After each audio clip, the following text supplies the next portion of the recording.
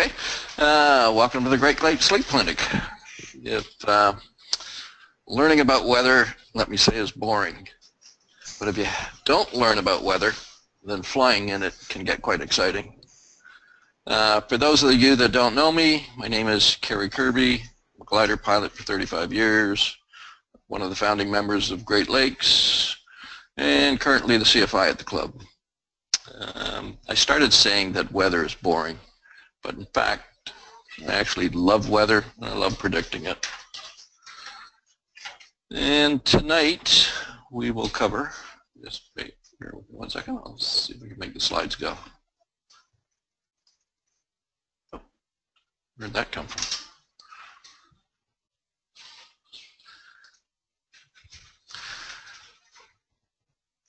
Okay, tonight we will cover the different elements that all go together to make and change the weather. Let me start by saying I'm thinking that we're going to be rather tight for time. Normally this was like 3 days to try and cover a MET class, and we're going to try and do it in less than 2 hours. So it's going to go on the fly. It might go a little fast. If anybody has questions, if you can put them in the hand pop-up questions, maybe Dave, will I be able to see them at the end, or will you be able to record them? Or what I'll do is I'll let you know if there's any questions and read them out to you. Okay, and then maybe what I might do is just write them down and answer them later after we're finished. You know, I could put it someplace where the quizzes are, and you can go back in a day or so to get your answers there, and I'll give you a proper full answer. Sure, absolutely. And you can always follow up with either of us on email as well. Yeah. Okay, perfect. So tonight we will cover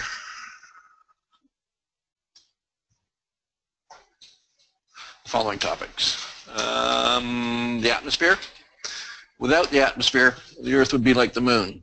The moon has no atmosphere. Without the insulating blanket effect of the atmosphere, temperatures change. They range from boiling point during the hot sunshine of the daytime on the moon to dropping to below 238 below Fahrenheit at night. And that's all because there's no atmosphere. Clouds. Clouds hold, give, and transport moisture. We'll cover moisture and temperature. Together they make clouds. Pressure and wind. They move the weather around. Stability and instability result in rising moisture, creating clouds and rain. Air masses. Air masses are big weather elephants that hold the weather over large areas. And fronts. Fronts induce pressure changes, wind, rising air, rain, weather mobility. And then METARs, the reporting language for weather. Basically, they try and fit the most information in the fewest amount of characters. Time permitting, we'll finish up by going over how to pick a good gliding day. And this slide shows the composition of the atmosphere. 78% nitrogen, 21% oxygen, trace amounts of other things. Yeah, I'm not quite sure why they expect you to know these numbers. Like maybe one day you're going to catch a good thermal and you'll end up stranded on Mars and you want to duplicate the Earth's atmosphere to survive or something, but look for it on the exam. For some reason they think that's important to know. Most important component of the atmosphere from our perspective is water vapor. Water vapor is the most variable element in the lower atmosphere. It is important because it is responsible for the formation of clouds, fog, and it absorbs radiant energy from the Earth. And we'll talk about that more in a few minutes. And here we have the layers of the atmosphere. In the troposphere, the temperature decreases with altitude.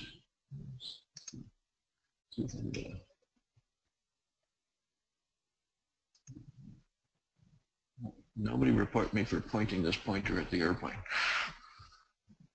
So let's see. Temperature decreases with altitude. So this is the the amount that the temperature is decreasing as you go up. That's basically the lapse rate. We'll talk about lapse rate a little bit more too. The tropopause, the temperature ceases to cool with height, and it remains a constant temperature of about 56 below Celsius. And it becomes almost completely dry. All the moisture is left in the clouds below. Next is the stratosphere, where you can see the temperature starts to rise to about 0 degrees. And that happens, the stratosphere is about 17 to 50 kilometers above the surface. Next is the mesosphere, where the temperature again decreases to about to about 100 below Celsius at about 275,000 feet, 17 to 80 kilometers above the surface of the Earth.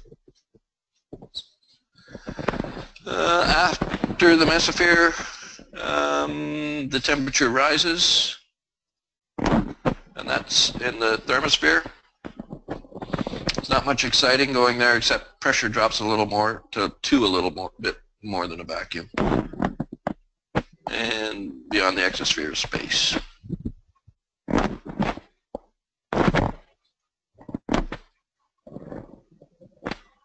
And this slide is just another way of illustrating the layers of the atmosphere, what's in them. Weather balloons, meteors, auroras, shuttles. Can anyone tell me the weight of a square inch of atmosphere from the ground up to space? What it weighs at sea level? So to answer that, please type into the question box, and then I'll read back the answers. Oh, thanks.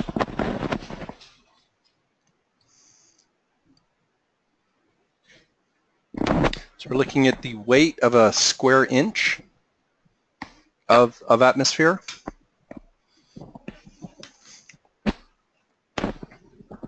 From sea level to space. Right, so if we're down at sea level and we had a column that's a square inch of atmosphere, how much would that weigh? Yep. Okay, a couple answers are coming in. So we got 14 pounds, 14.2 pounds, 29.92 inches of mercury.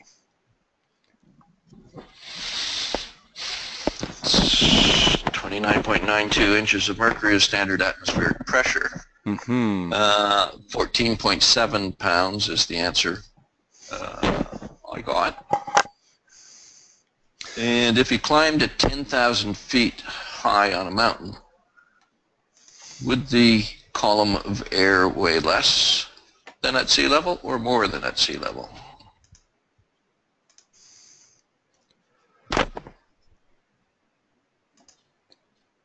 I'm getting less, and less. Yeah, no fools here. 10 pounds. Darn, almost got him, eh? Well, okay, most weather occurs within the troposphere. It varies in height, as you see here from the deck at 28,000 feet at the poles, 54,000 feet at the equator. We'll go on to cloud types. Cloud tops are not considered for heights, but only, the cloud tops. So the high clouds that we see, or the cloud levels, so low clouds, 0 to 6,500 feet. That's to the bases. That's not including the tops. So the bases of a fractostratus would have to be below 6,500, even though the top of it could go, to 10,000 feet. So what they're classing that by is by the basis of the clouds. And clouds of vertical development, these ones down here, they're lumped in with the low-level clouds. And if you look at the at this, if we go down, say, high clouds, we can find a commonality to all the high clouds. And see, cirrus, cirrostratus, cirrocumulus. So the cirro is the part that's labeling it a high cloud. There's middle clouds. We have commonality, which is alto. Altostratus, altocumulus, cumulus castellanus. Low clouds, their commonality is strato. So you have a stratus, fractostratus, stratocumulus, nimbostratus. And vertical commonality is cumulo. And then if we look at going down this way, down the layered clouds, the commonality is stratus. Yeah, all the clouds have stratus. If we look at cumulo column, the commonality for a cumulo cloud is, or a cumuliform cloud is a cumulus. Cumulo is in all the names of the clouds, and the nimbus is nimbus. Just another little chart to show you, brief depiction of what the difference in appearance is between the clouds.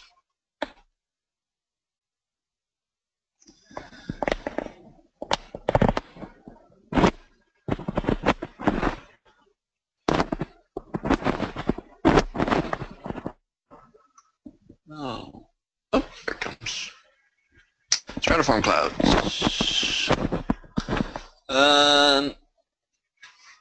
Stratiform clouds form at all three layers of the cloud layers. Stratus are symbolized by the ST. If we go back, you see that each of the clouds in that, in the layers over here, they all have symbols for them, and those would be good to know and memorize. Sorry, I'll just go back. So stratiform clouds form all three of at all three of the cloud layers. Stratus is low, appears fragmented, thin, can be in layer or sheet, tend to move fairly rapidly within the wind, or with the wind, sorry. Stratocumulus, SC, they're low clouds that move faster than cumulus and not as well defined. They tend to spread out more horizontally than vertically. Like cumulus, the bases are normally darker than the tops. Altostratus, they're middle level clouds that appear as a flat, smooth, dark sheet. In certain conditions, they can indicate that the approach of a cold front, trough, or a jet stream. They can produce precipitation. If persistent, then the cloud becomes known as a nimbostratus. Cirrostratus clouds, like cirrus, they're brilliant white, lack in contrast. Sunlight can pass through them. They can vary in thickness. They develop in fine weather, but can signal the change of weather from a few hours to a few days. For us in gliding, if we're doing cross-country, it's quite often that you'll fly, if you're flying over 100 kilometers or so, you could quite easily fly into a band of cirrus that's up above. Even though the sunlight does pass through, the heat of the sun doesn't seem to pass through. And so if you're going underneath a band of cirrus clouds, and they're usually can be maybe range for 20-kilometer influence on the ground, so you can pass through them. But if you notice that you're coming up to them, start high and conserve your speed and fly at best LD to try and get through to the other side of them. clouds once last year. I landed out where I didn't quite get to the other side. I was about 2 kilometers short. Anyway, just a little fact about those. And that's assuming, Carrie, I'm guessing that you're not in sync, because of course when we're in sync we want to speed up. That's right. Usually in the under cirrus you're finding no lift and no sink either. All right, because since they're horizontal, it tends to be a stable error. Yeah, yeah. And Carrie, just a little side note. It sounds like you're brushing against your mic a lot. Sorry. Kind of sounds like we're in a windstorm on this side. That's better. Okay. So the next deck, cumuliform clouds. Cumuliform clouds also form at 3 levels, and they include clouds of vertical development. We find lift under cumulus clouds. Low clouds, cumulus are cauliflower-shaped, dark bases, bright tops. At the condensation level,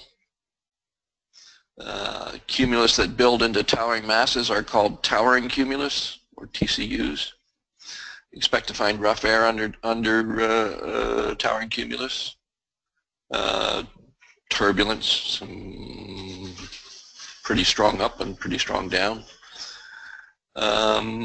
And if you got into them, or up the side of them, or up close to them, and a little bit, if you're flying power, you would probably find icing in them.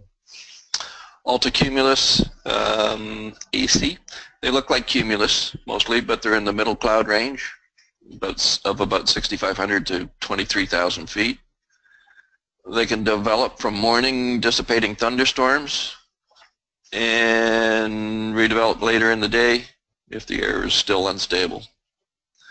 On days that thunderstorms develop, altocumulus can make or mask and hide the thunderstorm that's behind it, that you can only see peek through holes in the altocumulus, and you might get a glimpse of a thunderstorm that's behind, around, or above.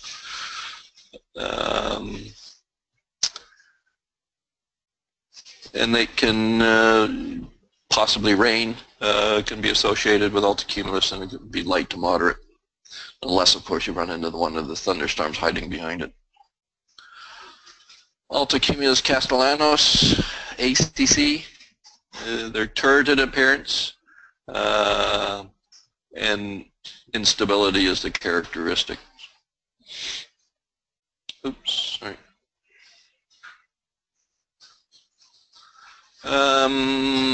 Cirrostratus, CS. They're high clouds,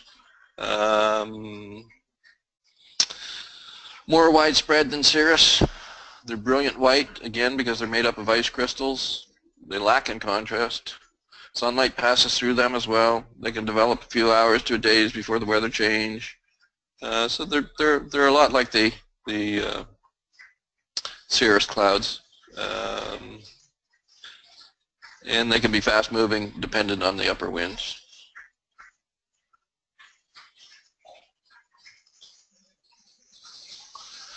Now the nimbus clouds. They bring rain, and that's seldom good. It's good for farmers, but it's not good for flying. Cumulus nimbus, they're heavy masses of cumulus. They extend well above freezing level. Summit often spreads into an anvil shape top, and that's a characteristic of a thunderstorm. Nimbus stratus, they're widespread, light gray or white sheet cloud. Persistent rain is associated with them. Intensity is light to heavy, maybe more than 15,000 feet thick, and they're generally assorted with a warm front.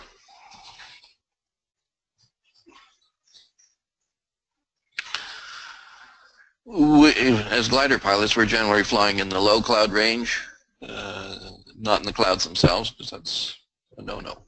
But that's the band of clouds that we fly in. If you are lucky enough to get down to wave, you could be flying in the upper level clouds, but generally 99% of our flying is done in the low level stuff.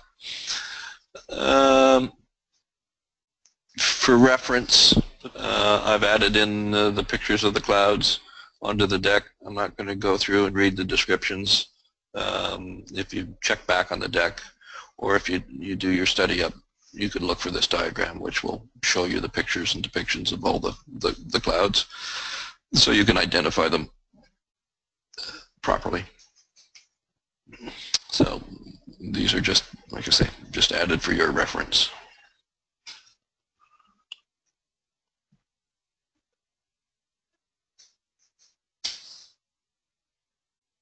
Yeah, these sort of clouds, this one, these ones here, we're not flying in that. Let's stay home. There's our, and as we were talking earlier on Jim's quiz about the definition of a building cumulus cloud or a ragged one. If you look at this one here, it's getting a little raggy around the edges. You see how the sides of the cloud are you can see fingers coming down.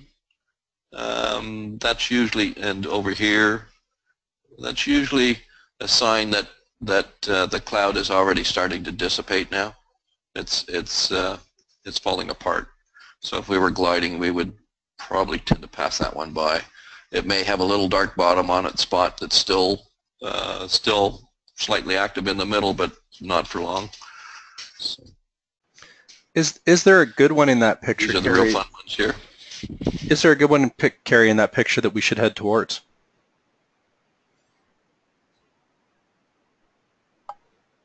Carrie?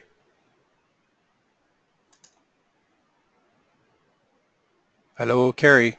Not hearing you.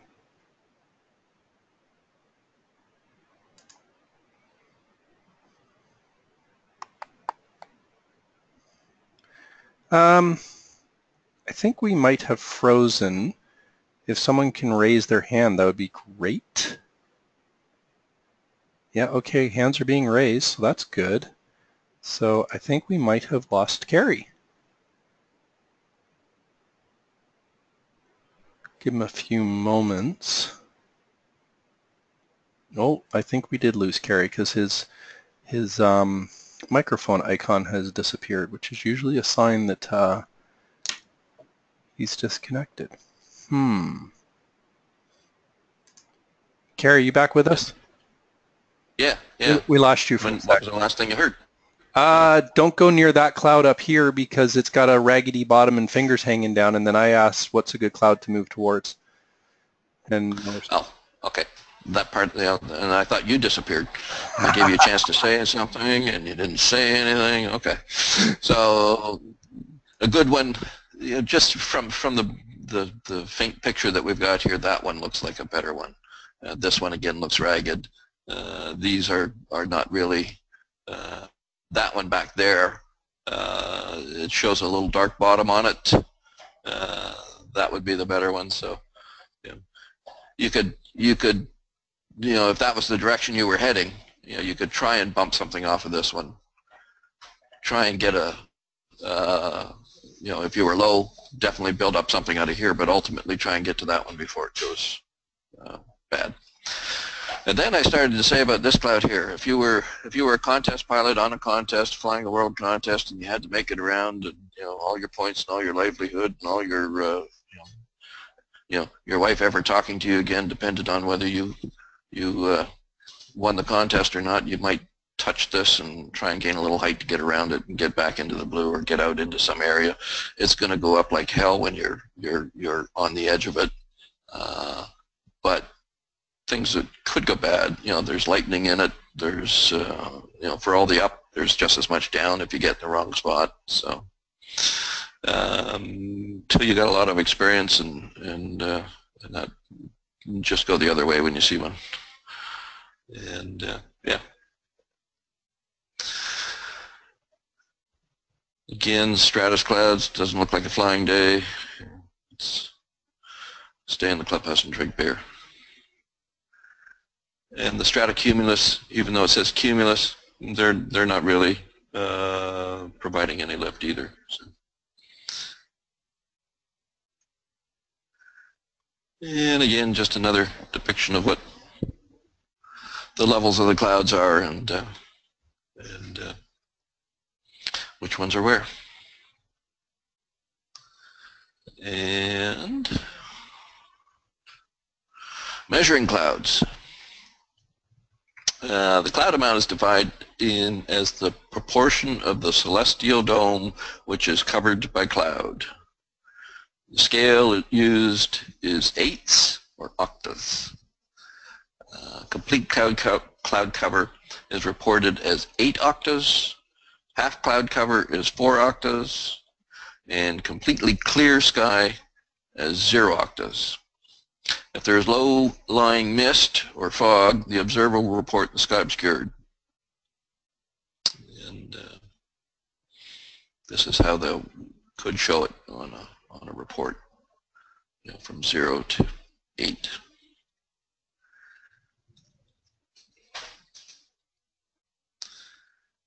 Okay, we'll move on to moisture and temperature.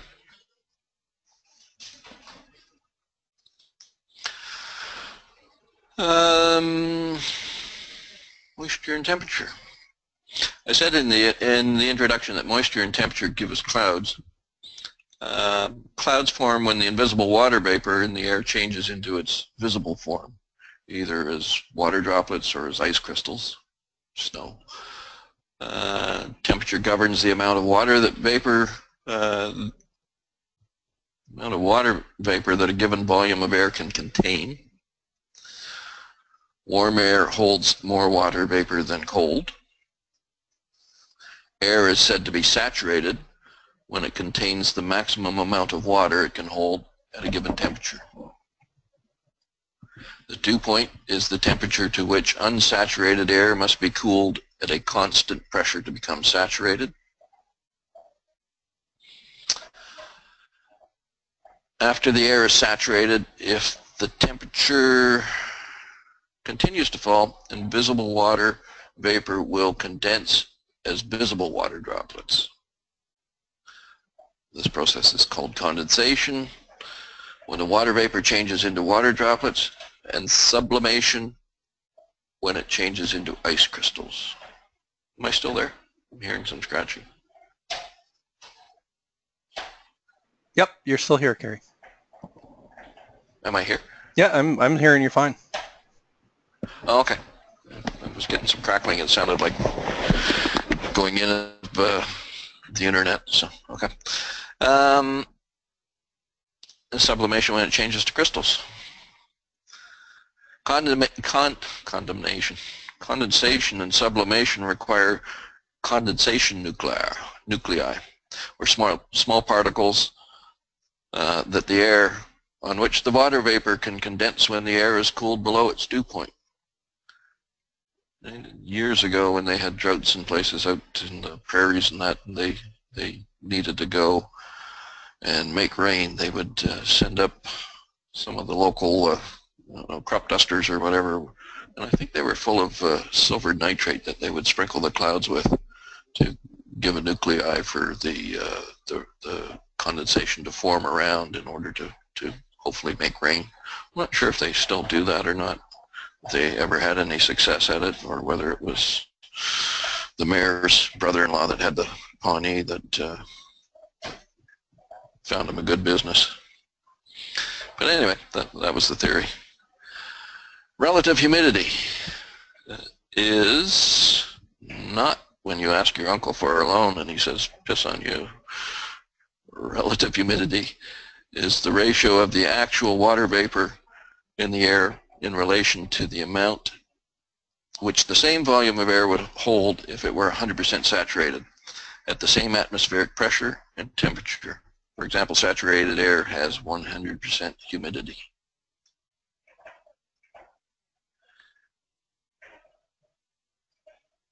It's like, I'll remember 100% saturated from the guy that has four sugars in his coffee. It's water and air is much the same, not quite as sweet. And this deck shows just what happens when a rising column of air goes up and it reaches the dew point. So it starts off, there's your spread, dew point is 65 degrees, temperature on the ground is 87 degrees, the air starts to rise up. At about 2,000 feet, it's going up at the 5 degrees per Fahrenheit lapse rate, which we'll talk about in a bit. And the temperature becomes 76, but the dew point is still 65. When the rising air hits 65, the cloud forms.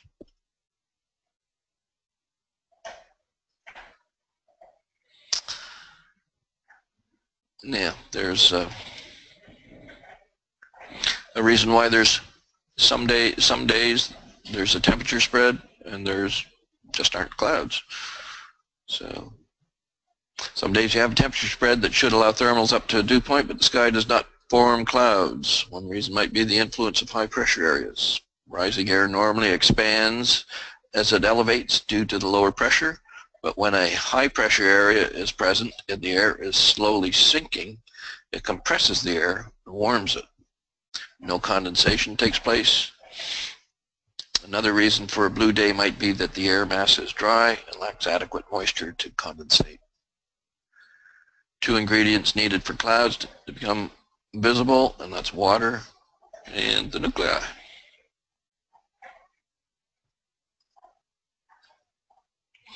Lapse rate.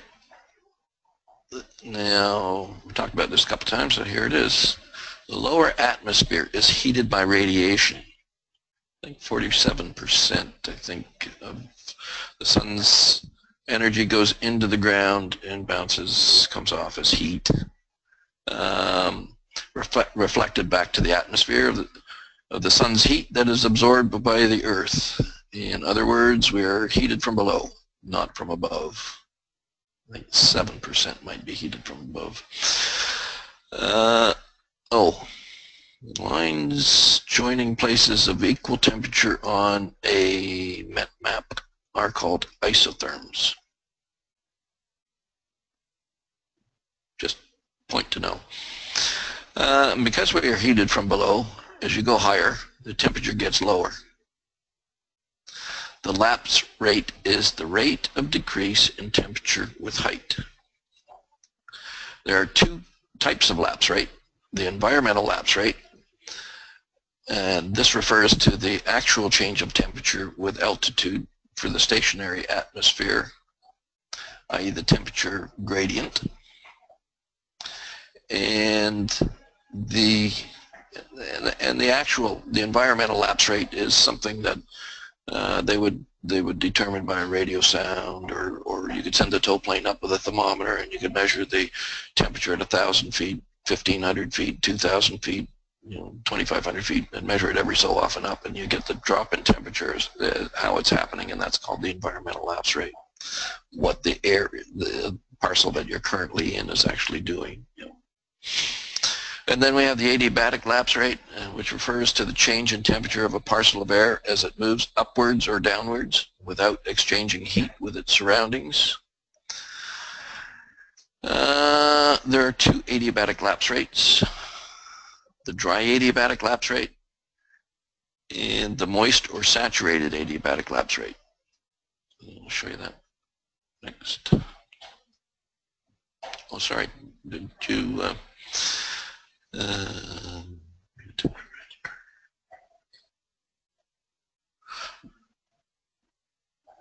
so this kind of bounces. We used to be everything in feet. Now we're in Celsius. So a lot of places you'll look, you'll get soundings from U.S. sites, NOAA and whatnot, and you'll have to be a little bit conversant if you want to use it in Fahrenheit figures or convert them.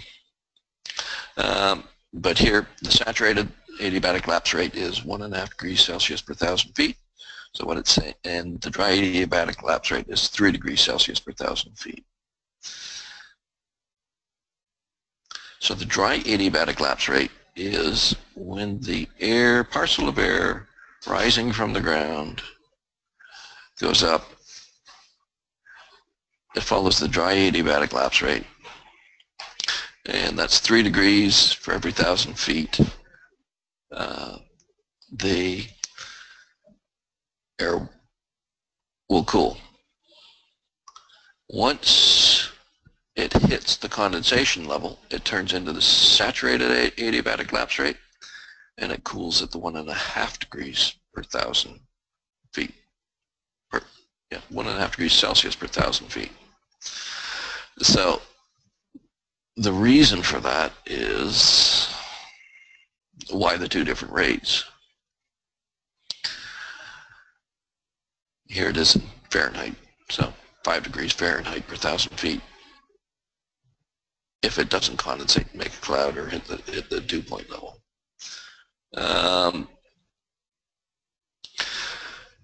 So the dry adiabatic lapse rate is 5 degrees, 3 degrees Celsius per 1,000 feet.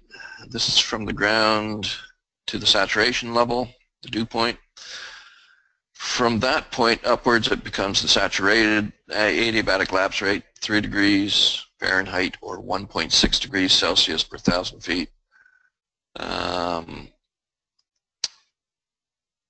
And what happens when it hits the saturated rate is that if clouds form, latent heat is given off, and latent heat will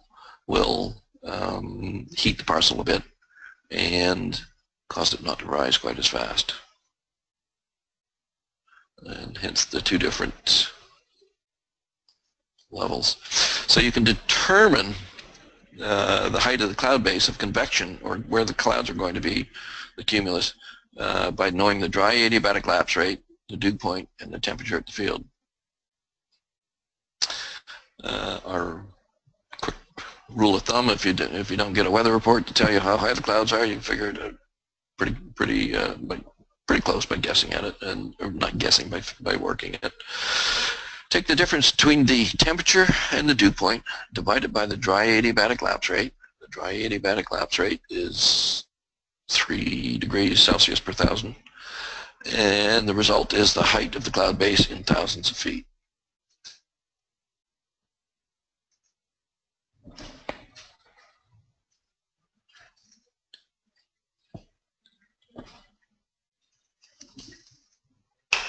Sorry, I had to wet my whistle. So, in the example, the airfield is 1,500 feet. The elevation, the surface temperature is 21 degrees Celsius, dew point is 9 degrees Celsius. Cloud base. So the spread in the temperature between the 21 degrees Celsius and the 9 degrees Celsius at dew point, the surface temperature and the dew point spread is 12 degrees Celsius. The spread divided by the lapse rate, which is 12 degrees spread divided by 3 degrees lapse rate, equals 4. Cloud base is going to be approximately 4,000 feet above ground, or 5,500 feet above sea level. And it works maybe 70% of the time. But then again, it didn't tell you if it was going to be a blue day, if there wouldn't be any clouds. It just told you if there was clouds, what height you could expect them. If it was a blue day, you might expect the lift to go that high.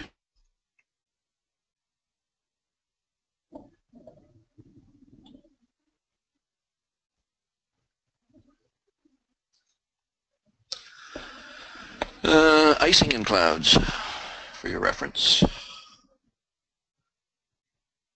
Anything below freezing level, no icing threat. If you're up into the supercooled liquid in to 15 below, significant icing. If you're flying in the mixed phase, where you'll get some icing, and that's from 15 below to 40 below, and above 40 below level, get no icing. I like my cake without icing anyway. Standard atmosphere at sea level, 29.92. which was we heard earlier tonight, at 15 degrees Celsius and relative density of 1.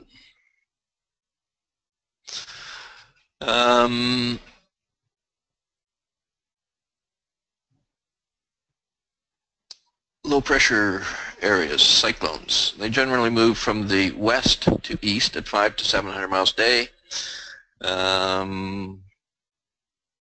That's usually a pretty good rule. If you want to see what, if there's a low pressure out over, Chicago, or just the other side of Chicago today, it'll probably be over us tomorrow. They don't always have to move. Sometimes they can get stalled.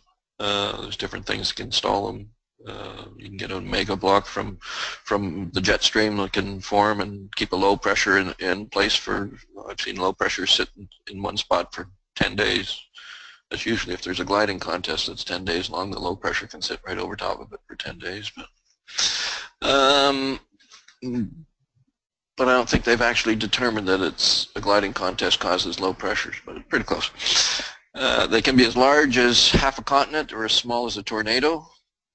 Winds flow anti-clockwise in towards the center of the low. High pressure areas, fine to fair weather, clear skies, light cool breezes. Winds generally light and variable, circulating clockwise out from the high towards the low. Move more slowly than lows and can remain stationary for days. And it's usually what we look for is good soaring weather. And density altitude, because you need to know it probably on the test. This measure of air density is not to be used as a height reference, but determining the criterion performance capability of an aircraft. Air density decreases with altitude. As air density decreases, density altitude increases, and further effects of high temperature and high humidity are cumulative, resulting in an increased high density altitude condition. We're getting to the point here of what this means. Effects on density altitude. High density altitudes reduces all aircraft performance parameters. To the pilot, this means that the normal horsepower output is reduced, propeller efficiency is reduced, and a higher true airspeed is required to sustain the aircraft. It means an increase in runway length, requirements for takeoff and landings, and decrease in climb rate. For example, an aircraft requiring 1,000 feet for takeoff at sea level under standard atmospheric conditions requires takeoff of approximately 2,000 feet at an operational altitude of 5,000 feet. So why does that mean anything to us in gliding? We don't have a propeller. It means the biggest time we're going to see it and the biggest time we should be aware of it is when we're going to get towed off the field. If we have a hot, hazy day, extremely hot, extremely humid,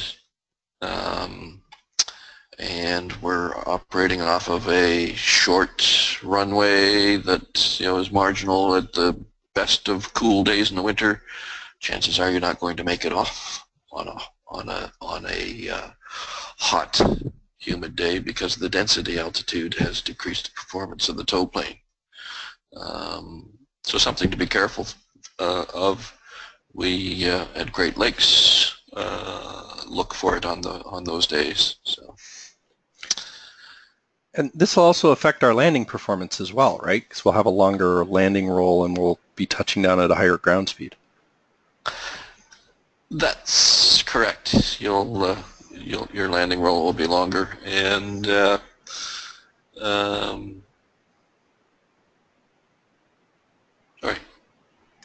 something else I was going to say escaped me. Anyway, oh, and if you, I remember what it was.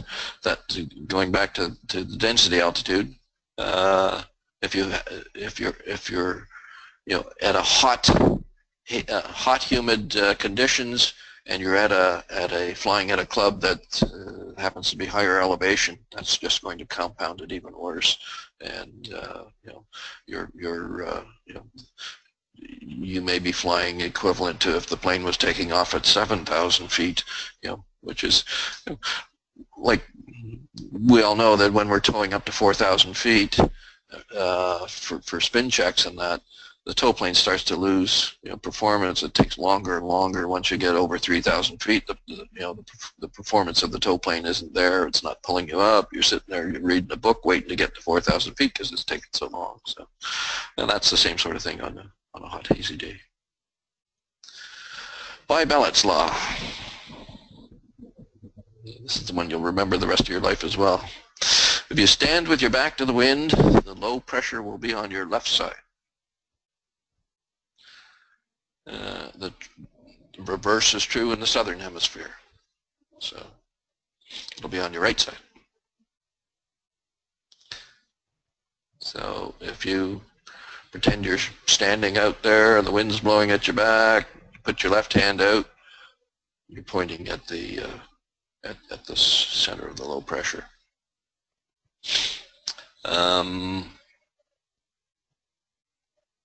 I always wondered, and I think it's right, I can't see why it's would not be right, that if you stuck your right hand out, you'd be pointing at a high pressure.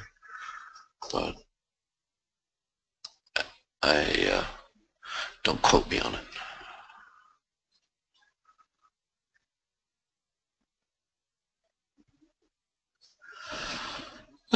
Pressure and wind.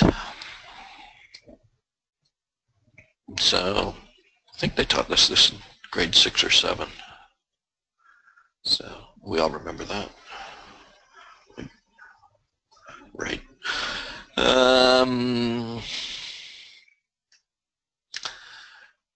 The next slide might put it a little bit more, this is the descriptive, tells you the latitudes, where the prevailing winds are. Let's go to the next one.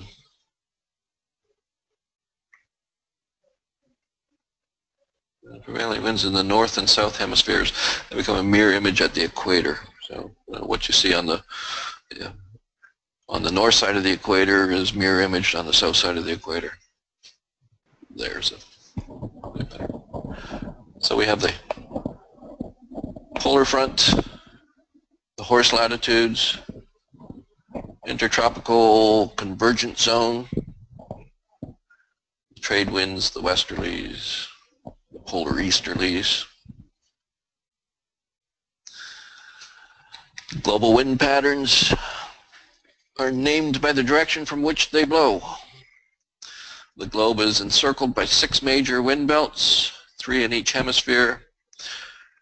From pole to equator, they are polar easterlies, the westerlies, the trade winds. All 6 belts move north in the north summer and south in the north winter.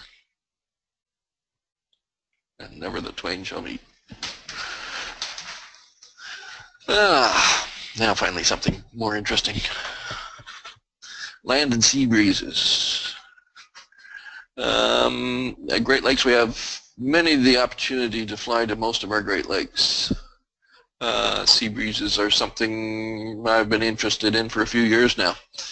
I've flown along sea breezes on Lake Erie, Lake Huron, Lake Ontario, Lake Simcoe, and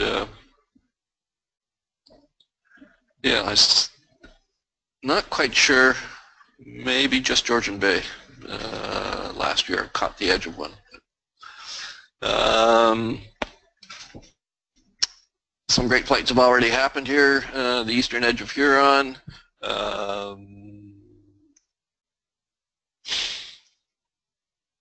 2 years ago, I had a great flight down Lake Ontario, pretty much from Oshawa to the end of Lake Ontario, and then ended up landing in, when I ran out of lake, I landed at Brockville, but it was a great flight, a memorable flight. And what makes it? So we got warm air over the land, rises, cool air over the water comes in to take the place of the warm air rising and heats rises as well. Cumulus form aloft and move seaward to take the place of the cool air that's coming in. The upper level returns the land breezes out, and the cool air aloft sinks over the water. Sea breezes mess a cold front, so it forms like a little front here. So it's it then develops all along down the shore. The clouds are kind of funny. If you're coming from other clouds that may be over here on the land, they may be 1,000, 2,000 feet higher than the ones that are along the sea breeze. And you think, oh, everything's dissipating, or everything's, you know, the clouds are getting lower. But that's just a sign of the sea breeze. So, you know, you may have been in 3 knots lift over here, and these lower clouds are just banging up at 5 knots lift. Not quite going as high, but they're more constant, and they're more, they can be just one after the other, that they're all joined together, so that when we went down the shore of Lake Ontario, we spent minimal time circling. Everything was just running this line of clouds that went down the lakefront. And the other odd characteristic of them is that they can have like little fingers coming down, which, when you're used to, you know, as I said before, in the cumulus clouds, when you see them raggedy on the edges, it's a sign that they're dissipating. When you see a sea breeze that has, you know, if you're close to the water and you see these fingers coming down, that's a good thing. It seems to be just a moisture mass of air that is forming cloud 500 feet lower, and on the sea side of it.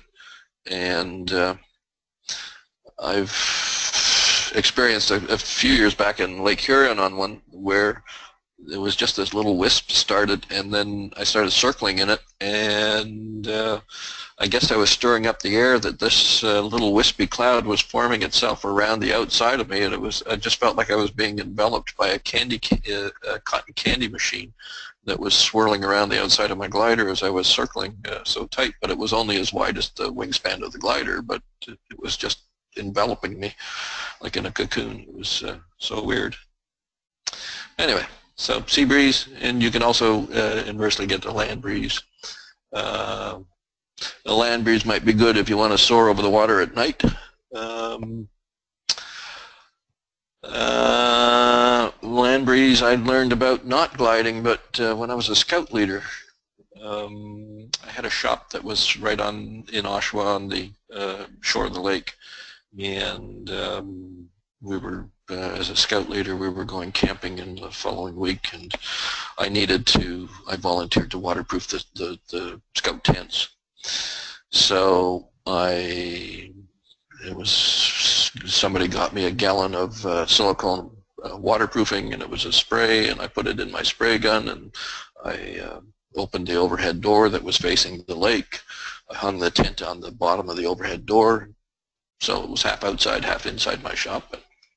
And I looked at the wind. It was like 4 o'clock in the afternoon. People had, my employees had gone. So I thought, well, okay, I'm on my own now, and the wind's blowing out, so I don't need a mask or anything. I can just, spray out the door, and all this stuff is going out the door. And I think I had 5 tents to do, and I just kept spraying and spraying and hanging another tent, spraying, hanging another tent. And when I just finished the last one, it was maybe about 7 or 8 o'clock at night. And when I tend to work, I engross myself in things and I don't look around. And anyway, this is what I did. I finished the last tent. I stopped spraying. I turned around. I looked behind me, and my shop was totally a white cloud. The land breeze from the lake that I was at that night the sea breeze had turned to a land breeze. The wind had changed direction, and it blew all the silicone right back past me. I ended up in the hospital that night with silicone lungs because I didn't have a mask, because I thought I was spraying out to to a sea breeze. So be careful. Sea breezes can be dangerous. So basically what we learn here is don't spray silicone and carry shop at night. All right, Yeah. Carrie, we are at 8:15, which is just a little bit past the halfway mark, and this seems like a pretty good spot to stop for our break. Okay. So I'm just going to unmute everyone for a moment. And Arthur, you're showing up 3 times, so I'm not sure exactly what's going on there. But I'm just going to unmute everyone and just do a quick touch base. Does anyone have any questions? So everyone's unmuted except Dane. Any questions so far? I got a question for the clouds and the clouds development. What stops the clouds from vertical development? When, how long can they go vertically? And does the vertical development of a cloud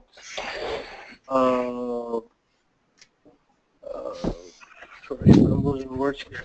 How does this affect on the strength of the lift under that cloud? If you assume that is a cloud that have any lift.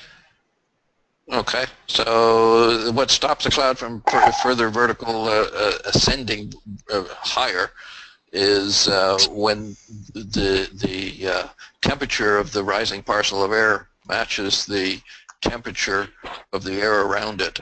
Hot air rises, and if it's as hot as the air around it, it won't rise anymore. Or if it's as cool as the air around it,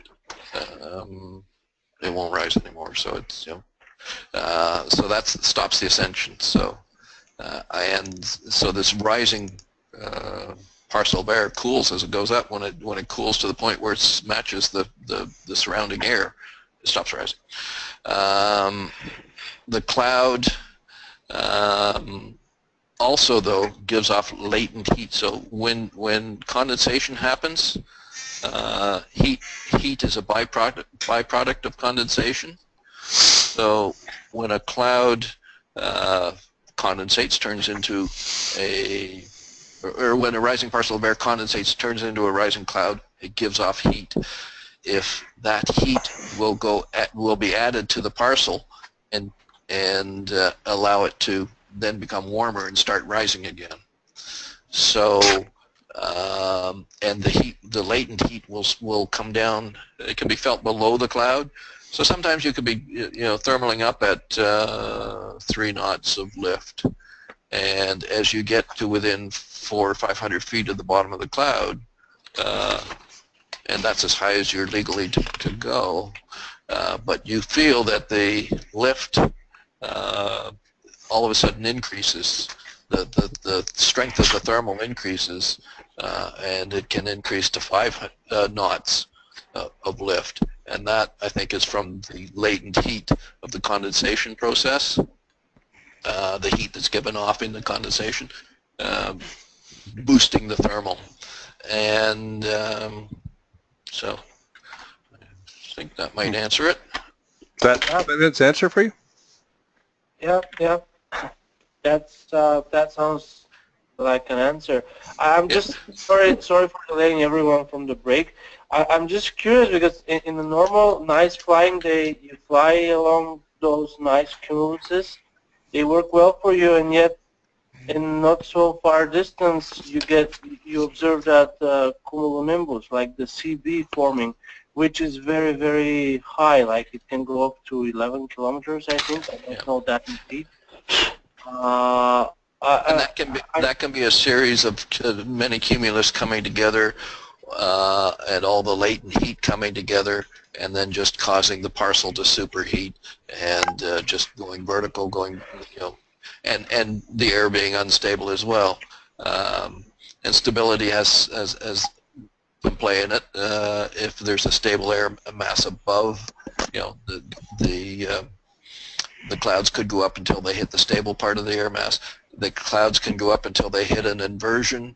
That will cap off any lift, so sometimes we can go up to 4,000 feet and not get any higher. There may not be any clouds, and that's an inversion. And an inversion is a warm area of warm layer of air that's This one on the at a certain level. Okay. So you may have an inversion at 4,000 feet. So what happens is the warm air goes up, and it would need to get to 5,000 feet to form a cloud, but it can't get past the inversion at 4,000 feet because if the inversion layer is 20 degrees and the rising air is 20 degrees, well, it's got no power to get up through the inversion. It'll kind of cap it off. Yep. Cool. All right, so let's take our break here. Again, I'll put the timer up as I usually do. Carrie, I'm just going to take control back just so that I can have my timer show, and we'll see everyone back here in about 10 minutes. Okay, see you in 10.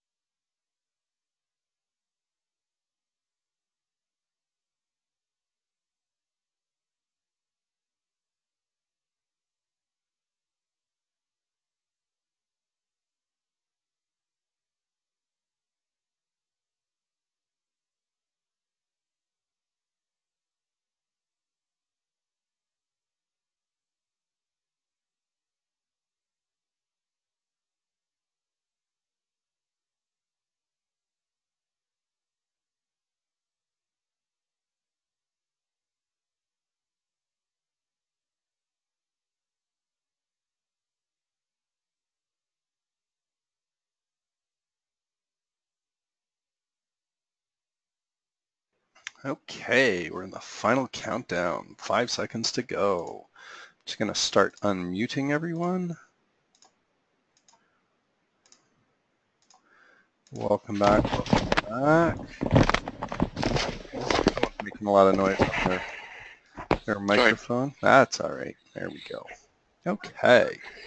So I figured it was appropriate if we had clouds rolling by on our break here. So just while we get restarted, was there any thoughts, questions, comments before we turn it back over to Carrie? Oh, my goodness. Karen? Well, Mom, I didn't know they did have an 85, and you should be proud of yourself. Okay, I think we'll mute Karen.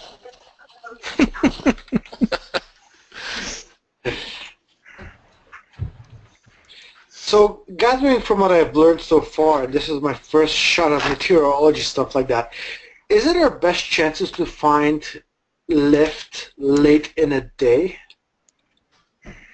Late in the day? No. Your best chance is 2 o'clock, 3 o'clock in the afternoon, or Okay. between 1 and 3, say. That's your best time of the day. Okay. Okay, so and the systems. It's sun angle, and as the sun hits the ground, and as the sun's more of an angle, it's not hitting direct to the ground, so it's heats up less. Okay, makes sense. Yeah, makes sense. So Carrie, I've handed it back over to you, so if you can share your screen again would be great. And while you're just doing that, I'm just going to, there we go, we can see you again. I'm just going to mute everyone, and I'll unmute Carrie, and we've got about a half an hour to go. So Carrie, back over to you. Okay, I'll see if I can hustle up. Okay, so this picture here is actually me going down the coast of Lake Ontario. Port Hope is on my right, Lake Ontario on my right, Kingston's in the distance, and it was Trenton's up ahead someplace, so we went right over Trenton Air Force Base, just kept going. You see that it was kind of a funny day. It was very surreal that you could see there weren't a lot of clouds just right over my head, but there was always clouds appearing. I was always thinking that the flight's over because there's no clouds ahead, and then just as soon as I'd say that, oh, there's some clouds appearing, and I'd hit those, and I'd look ahead, and I'd say, well, there's no clouds ahead. That's it, and then more would pop up, and it was, and then you'd look behind you, and the ones that you had just used were gone, and there was no clouds behind. So it was as if somebody was putting these little popcorn kernels right exactly where we needed them all the way along, so till the end. Anyway, last point on sea breezes, they can go. Winds can blow on inland 13 to 19 kilometers an hour, and then later in the day they'll go parallel with the shore, and the effect can go. Inward penetration of a sea breeze can reach 15 to 50 kilometers inland. And next we move on to, try and find my pointer, there we go. Kadibatic anabatic winds, probably on the exam. Kadibatic wind originates from raditional cooling of the air atop of a plateau, a mountain, a glacier, or even a hill. Since the density of the air is inversely proportional to the temperature, the air will flow downwards, warming adiabatically as it descends. The temperature of the wind depends on the temperature in the source region and the amount of descent. So at night, the mountain cools down, the air becomes heavier, so it descends. In the afternoon, the sun warms the slope of the ridges, warms the air is lighter, it ascends. So you have a wind going up the hills. Anabatic wind is a valley wind. Katabatic wind is a mountain wind. Wind gradient. Wind gradient. wind speed progressively decreases close to the ground due to the surface friction. So trees, mountains, rocks, things that drag, that the wind is brushing against is slowing it down.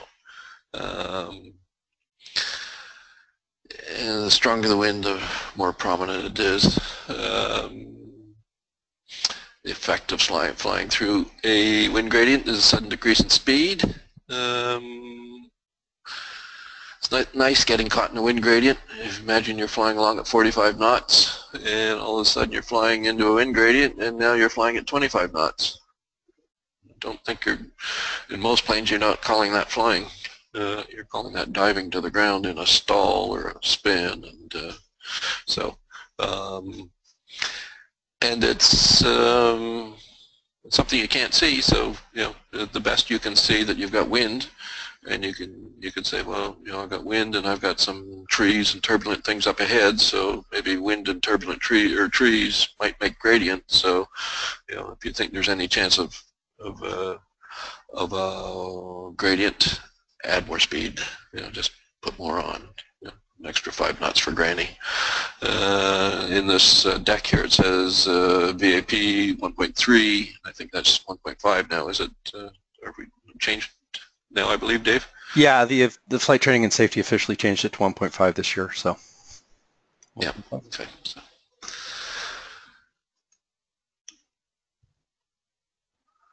And Coriolis effect. Let's try this.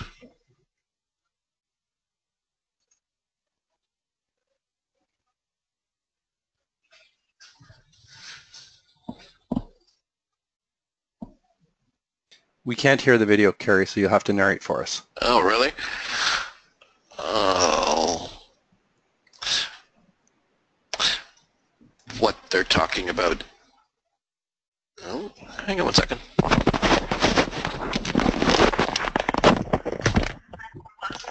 Southern hemisphere, lead seats are clockwise.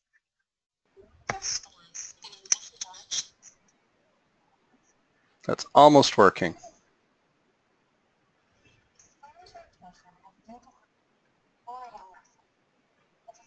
If you can turn your volume up a little bit higher.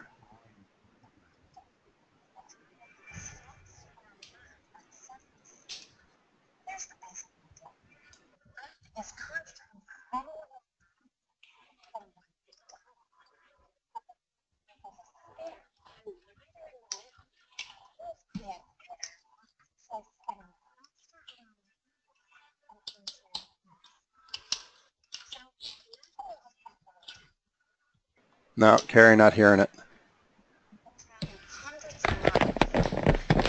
Okay. So what they're saying is they're going to throw this paper airplane, and you would normally expect the paper airplane to go straight in the direction that you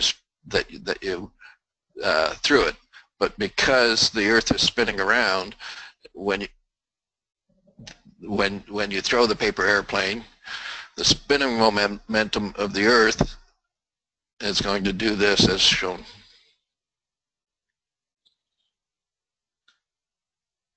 Yeah. And that's due to the Coriolis effect. So basically the Earth is spinning around underneath the straight wind, so over the ground the wind tracks on a curve. That's right. Same thing as what's happening to the paper airplane there. So, and now they're just talking about the hurricane spinning and there being a low pressure.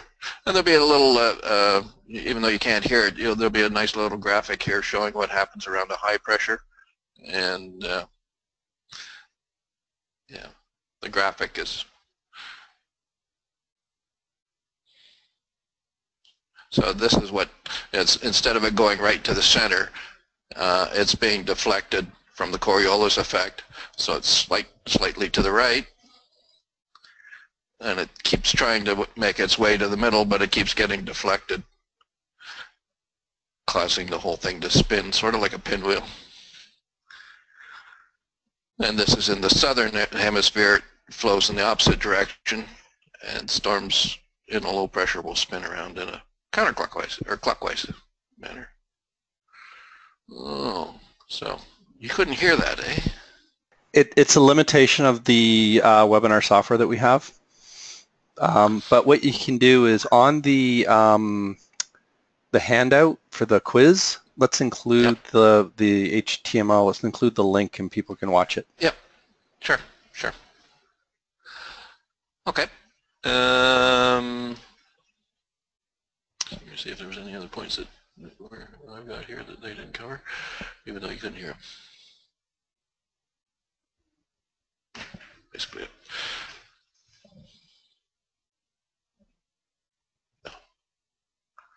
Making myself sick looking at this laser pointer. Okay, stability and instability. Everybody else. Air that resists upwards and downwards displacement and return to its original height is said to be stable. Svatan, that's stable air stops vertical development. So stable air is smooth, associated with stratiform clouds, steady precipitation, poor visibility. Air that tends to continue into the direction of the displacement is said to be unstable. Unstable air is better for gliding than stable air. Associated with clouds, vertical development, showers, thunderstorms, good visibility.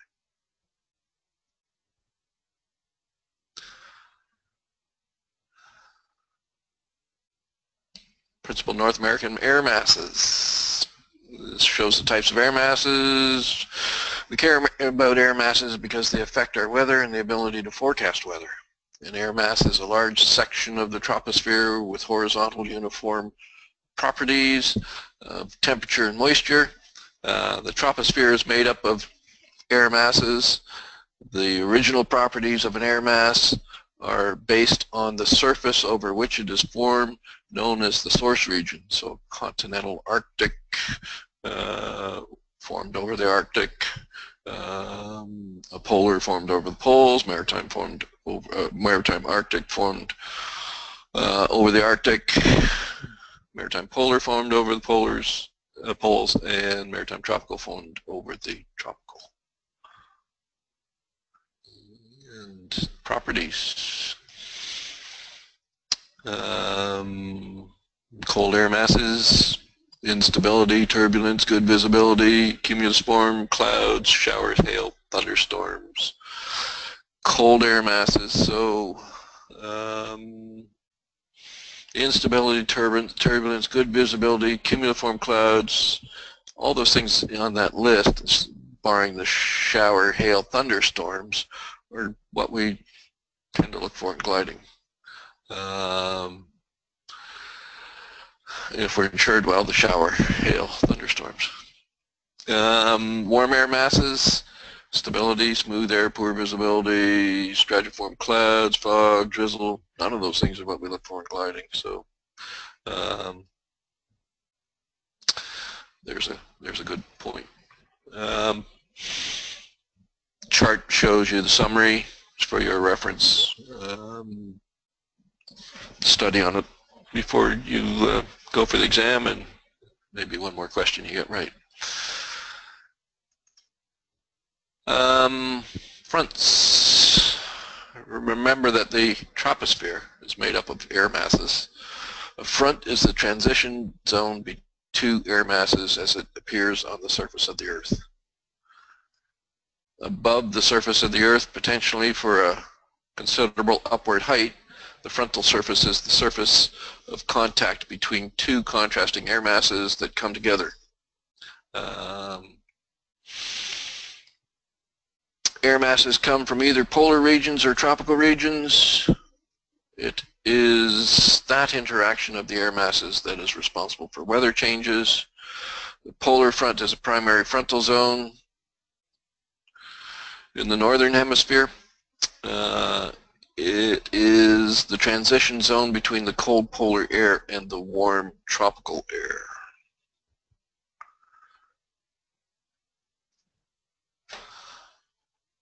Different types of fronts: warm fronts, cold fronts, stationary fronts, occluded fronts. Cold front results in the cold air that is advancing, and it's blue on the weather map. A warm front results if the cold air retreats, and it is red on a weather map.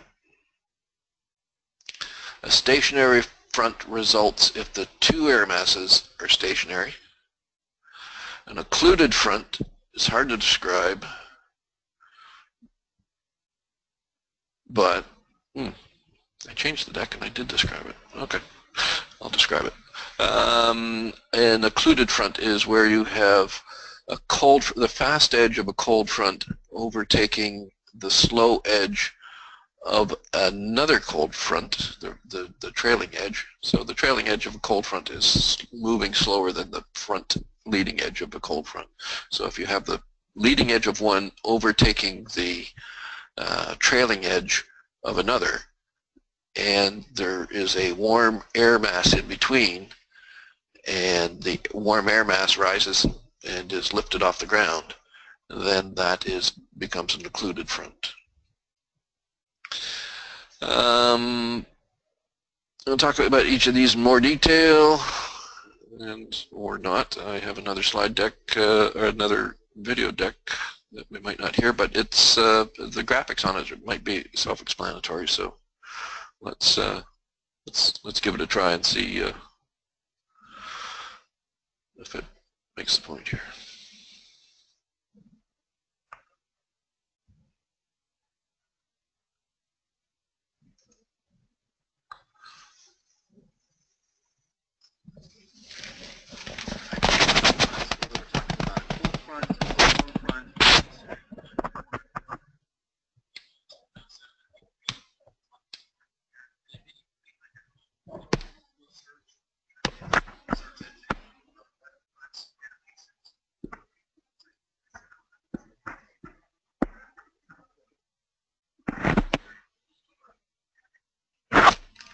We getting any sound on that one, Dave?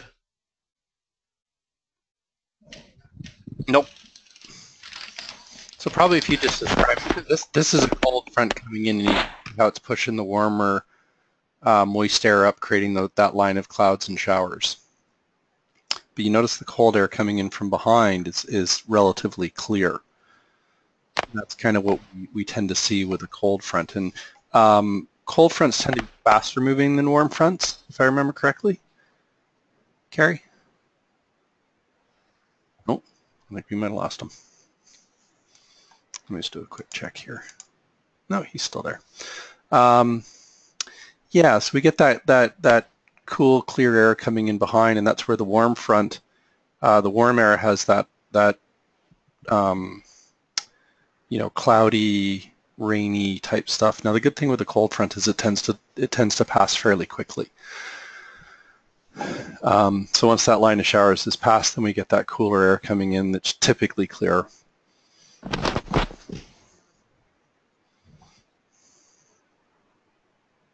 Do you want to move on to the next one, Carrie? Because I think the next one shows the warm front. Oh, sorry. That's okay.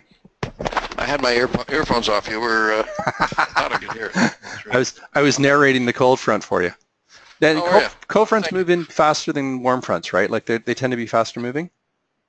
Yes. Yes. Yeah. So let's have a Okay. look at the warm front. Oh. Yep. No, that's the warm front, the cold front, and the occluded front are all in that slideshow. So if we can put that in for people to go through when they, it's very good, and very explanatory with the graphics and everything. So we'll add it as the URL to the thing. Cool. Yeah. Okay.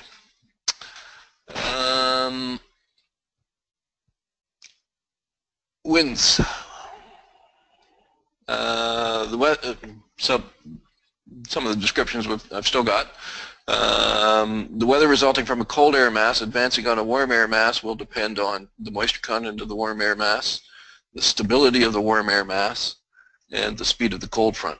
For example, if the cold front air is pushing or unstable warm air, pushing up unstable warm air, cumuliform clouds will form. If the warm air is stable, instead of the cumuliform cloud, the cold front will result in stratiform cloud. A particularly fast-moving cold front advancing on an unstable warm air mass can cause a squall line, which is a line of thunderstorms accompanied by sudden and often violent wind change. The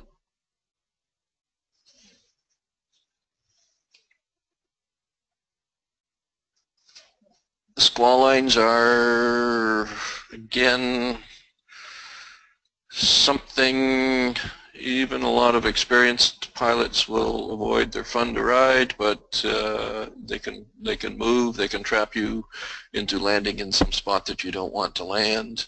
You don't want to fly under a squall line. There is thunder and lightning and turbulent air, very high, very strong lift up, very strong down drafts. It's even a narrow one of a mile is and being 3,700 feet, you will be on the ground within 3 minutes, or could be on the ground. I was on the ground in 3 minutes from 3,700 feet, trying to fly through one once. I had final glide to get to where I was going, and it rapidly disappeared as soon as I got the other side of the squall line, and I ended up in a bean field. So, and that was just one I chalked up to. Well, I don't think I'll do that again. So, and what else we got next? The weather resulting from a warm air mass advancing and retreating on a cold air mass will depend on the moisture content of the warm air mass, same as a cold front, the stability of the warm air mass, same as a cold front, and the degree at which it overruns the cold air mass. For example, if the warm air mass is very moist, clouds may extend for hundreds of miles up the slope of the retreating cold air, that is, in advance of the warm front. If the warm air is unstable, there may be thunderstorms. Again, slide deck is self-explanatory.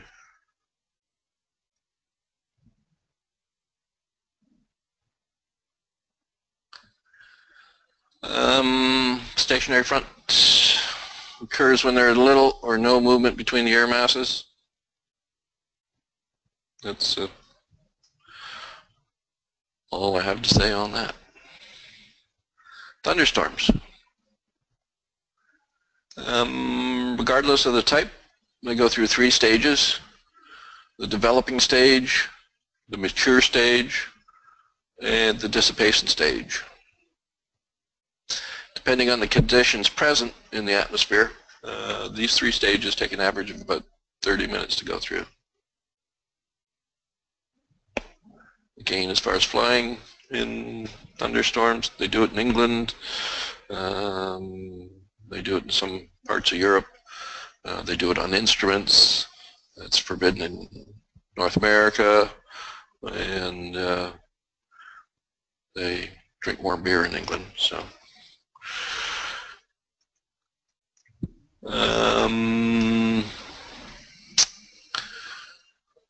we talked about latent heat. I think I gave that in an explanation earlier when we were talking about what stops and what makes clouds go up. So covered that, I think.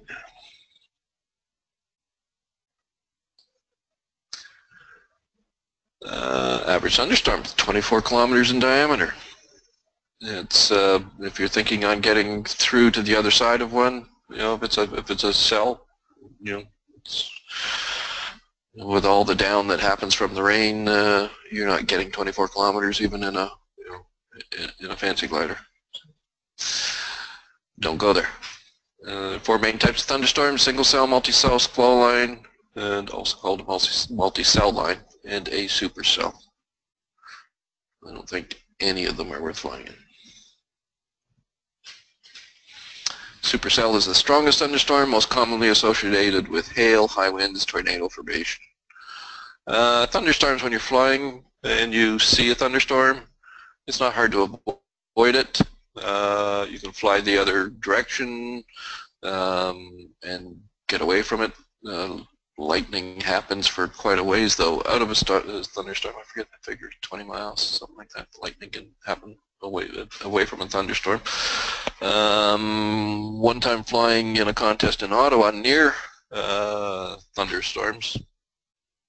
I was flying with another pilot beside me, and we were commenting on whether there was possible thunderstorm, and all of a sudden I think I had my hat off for some reason, but my hair was standing up, being sucked up to the top of the canopy, at which point I decided I was too close to it. I was pretty sure there was a thunderstorm, and I was too close, and my hair was standing up, and I was getting the hell out of there. So, dust devils. Just thought I'd touch on this one. I saw one of these up in Great Lakes one time, probably about 10 years ago or more, and it was the weirdest thing for southern Ontario. I've seen them, in southern states and that, and they tend to move around, kind of like the old Bugs Bunny cartoon with the Yosemite Sam, or oh, maybe there's a Roadrunner had the moving dust devils in them, but when it was over Alliston, and I saw it from about 15, 20 kilometers away, and I thought, what is that thing going up? And it was going up to about 4,000 feet, and it piqued my curiosity, and I flew back towards it, and I was about 10 miles away or 15 miles away, and so it took me a few minutes to get back there, but I'd been watching it now for probably about 15 minutes. It was stationary in the ground, as if it was coming out of a hole in the ground, about the size of a 45-gallon drum, and it just went straight up, and it looked just like this picture, but it went to 4,000 feet.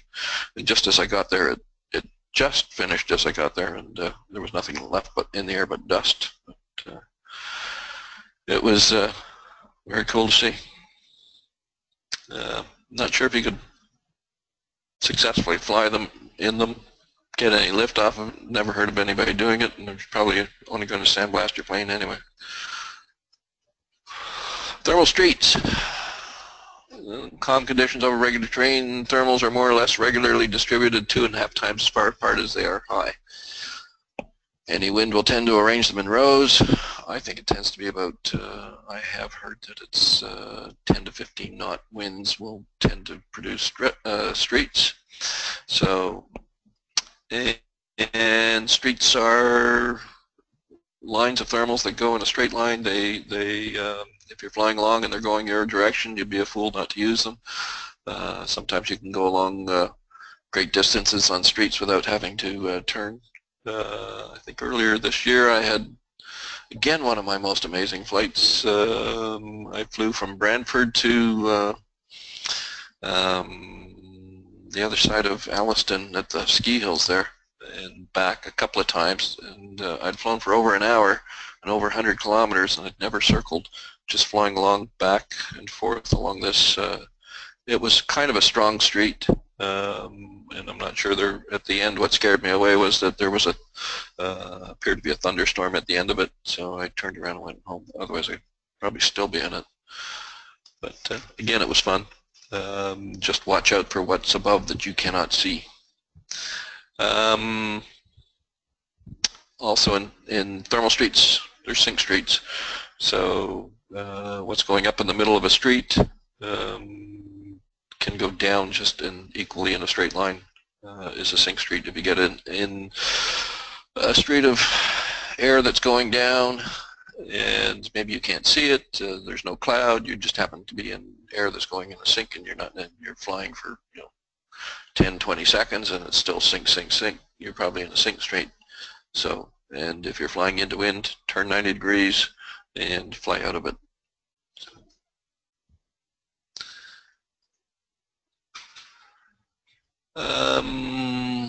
Thermal height prediction. Plotting thermal height.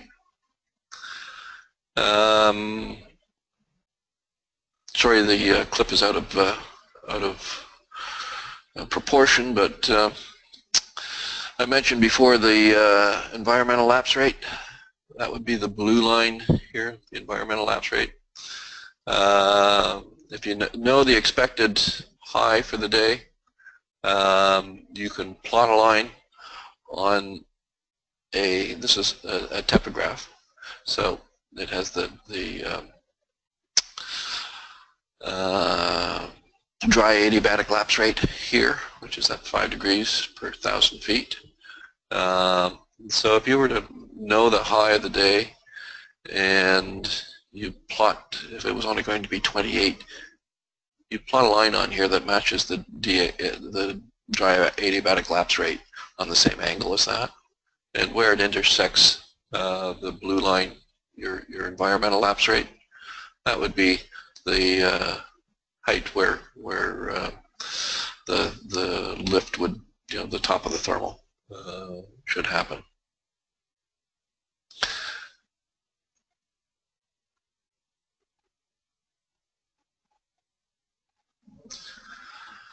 And how the day will progress.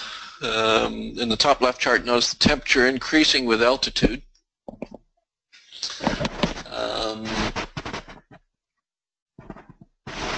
On to the first 1,000 feet. This is the morning radiation inversion. So in the morning, the ground is giving off heat and it creates an inversion, so the temperature is warmer above than it is on the ground. So it's also called a nocturnal inversion. Until the ground temperature is high enough, a trigger temperature is reached. That's the temperature the ground has to get in order to get through the nocturnal inversion. To allow the dry adiabatic lapse rate to break through that inversion, thermals won't happen. Upper right screen shows this. Trigger temperature is reached.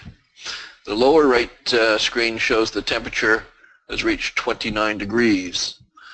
So, and the daily adiabatic lapse rate will reach the dew point, and thus clouds should start to form, and this will be cloud base. So, and that is at about 5,500 feet.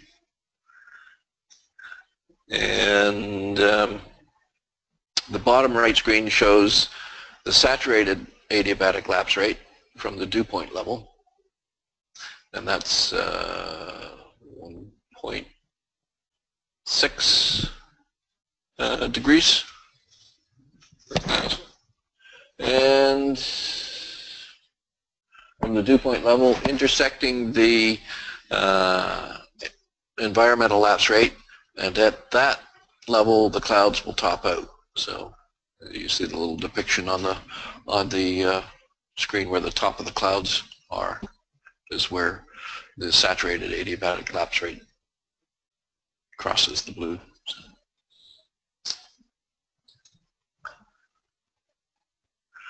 METARs. Well, I have another video that explains the METARs. These sites here that you go back to, they will be the explanation of the METARs. There's about 5 to 6 pages of abbreviations for the METARs, so in order for us to go through and try and look at 5 to 6 pages of abbreviation is just it's too time consuming to do here. But it will just start the next one, and you'll just get a quick run through, and I'll stop it if he's giving too much commentary that's not self-explanatory on the video.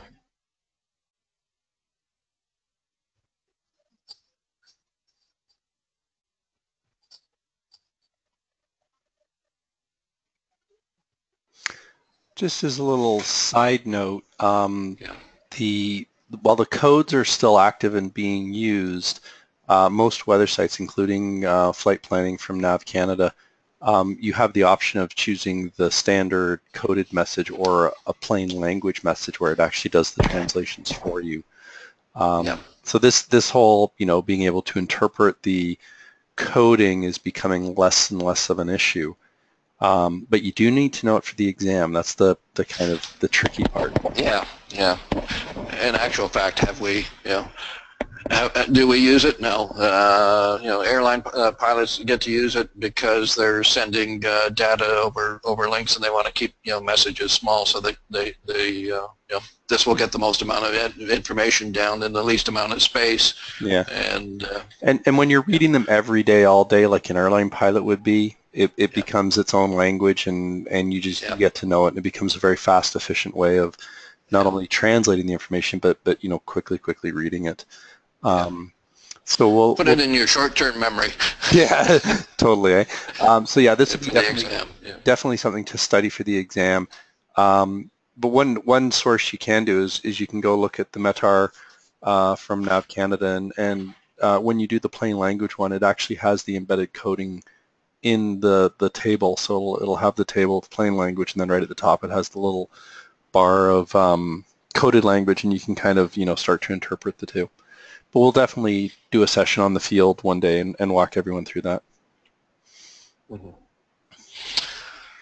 And so sources that you can get this information from: Nav Canada, Flight and Weather. You can get your weather from the Weather Channel on TV. Environment Canada. They put out the METARs and the TAFs. And Carrie, for those who don't know, what does METAR as an acronym and TAF as an acronym stand for? TAF is a terminal terminal airport forecast. Yep. I believe. Yeah, terminal area forecast. Yeah, area forecast, and the METAR is meteorological. Boy, it's been a while since I said it. Okay, what is it, Dave? So it's the meteorological area report. So really it's R and the S that you have to worry about. So one's a report, here's the current conditions, the other is the forecast, here's the future conditions. So weather briefings from the flight service stations, still available. Used to be something that everybody relied on before they went to fly, because that was your weather office. That was, but now with the advent of the internet, people are getting very familiar with just reading their own weather and getting what they need off the internet. Some website links would be. I've got both of these sites, but there's 4. So NOAA is a good source of weather. Not sure what teenagers level was. I can't remember what they put in there. Anyway, click it and find out. You might be surprised. And the first link on here is the transport list of topics that you need to know for the exam. Take a look at it, make sure you've covered all the topics. Second link down below is the Weather Command Manual. You can download that in PDF form at that link. It's probably 368 pages. It's known as the Bible on the weather. So anything and everything from pressure to clouds to whatever is the recommended study guide by Transport Canada. So it's probably where their list of questions have come from. And it's the book that meteorologists use, a lot of them for the course on weather courses. And so it's the Bible, as I say.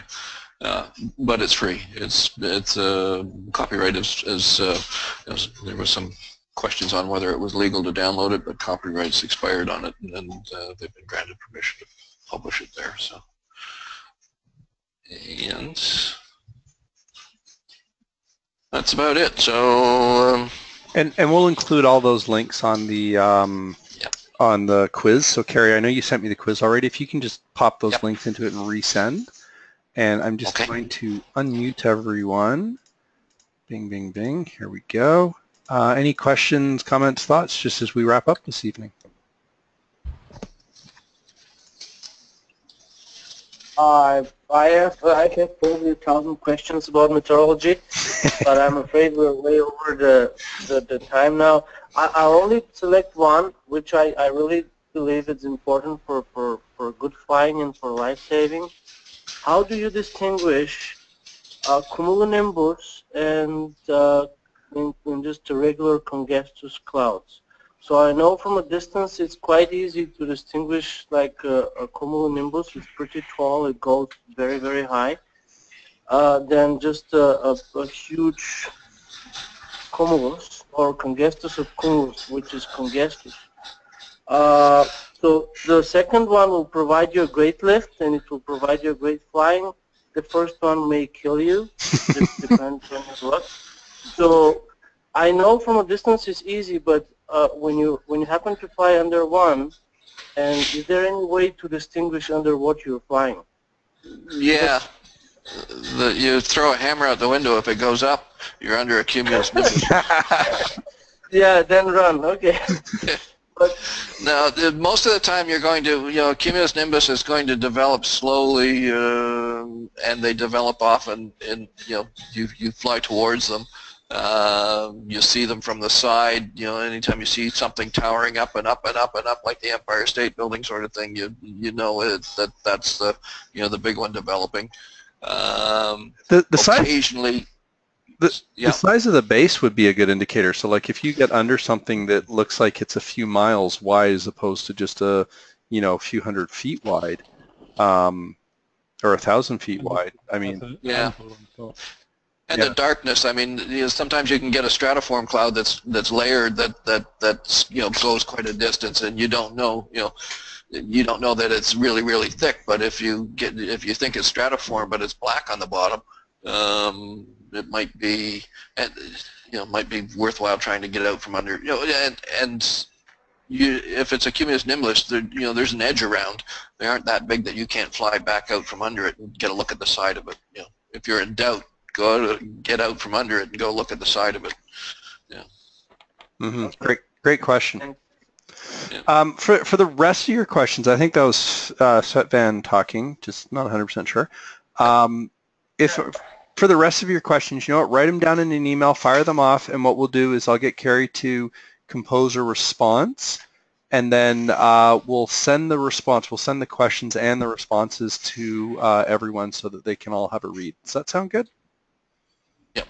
Sounds good. All right. So we're going to call it a night. Thank you so much. Thank you, Carrie, for lending your expertise. I know there's a huge depth of information and knowledge there yet to still be tapped. We'll definitely do some stuff on the field. And I can't stress this enough. I look at all of the high experienced, really good cross-country pilots that I want to emulate. And much like Carrie, they're kind of students of meteorology. So it's one of the things that I really see as a key separator between the kind of average pilots and the really good ones. So thanks everyone for your time this evening. We'll close it off for tonight, and we'll see you next week. Now that we've learned how to fly cross country and learned the weather to predict and all that, we'll learn how to get lost as we look at navigation. All right, we'll see you guys next week. Night. Thanks. Night. Good night. Good night. Bye. Thank you.